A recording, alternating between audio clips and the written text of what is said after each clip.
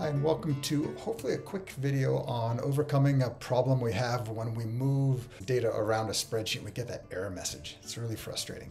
So here I have a pretend data table to work with, days of the week, and over 4 weeks.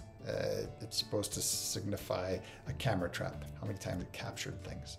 So I would just want to see the total. So for during the days of the week, I'm going to copy this. And I'm going to paste it down here. So far, so good. I just want to see the total with the days of the week. So I can copy that too. Here's where we come into the problem.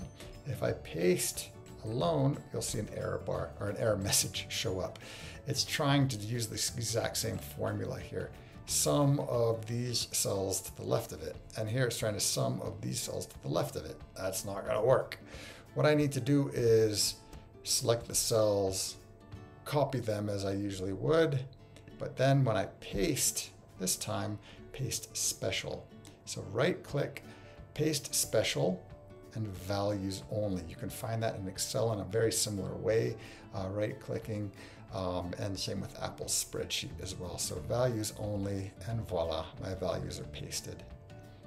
That's the trick. I could do the same thing for the other side. If your spreadsheet is set up in this direction, you could do the exact same thing. So now I'm going to copy this, move them over here, but I have to paste special or else I'm going to get the error message again.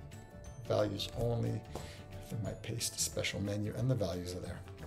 Okay, I hope that helps someone get over this little nagging issue of moving cells around a spreadsheet.